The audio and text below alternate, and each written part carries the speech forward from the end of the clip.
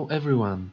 Today I would like to show you how to quickly get rid of multiple Windows annoying messages that you meet each time you download the same installation file or try to copy files from here and there across your hard drives, USB, network folders and so on. Before I do, please be aware that these reminders are configured to protect you from potential unwanted change to your computer and prevent suspicious activities that may have negative impact on all information you have stored on your PC. First option is to click, search and type in Internet Options. Click on Internet Options.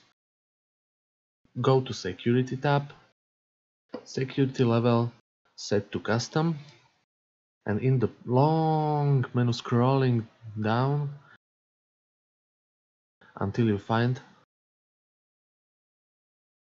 Launching applications and unsafe files not secured. Change the value, confirm your change, the change is applied and the notification on the right corner confirms this change. The second option I show you is to change user account properties in your Windows. So again, type in search, user accounts, and click on the change user account control settings. Change the level to never notify, even if it is not recommended. Then click OK and confirm it on the next screen that is not shown in this video.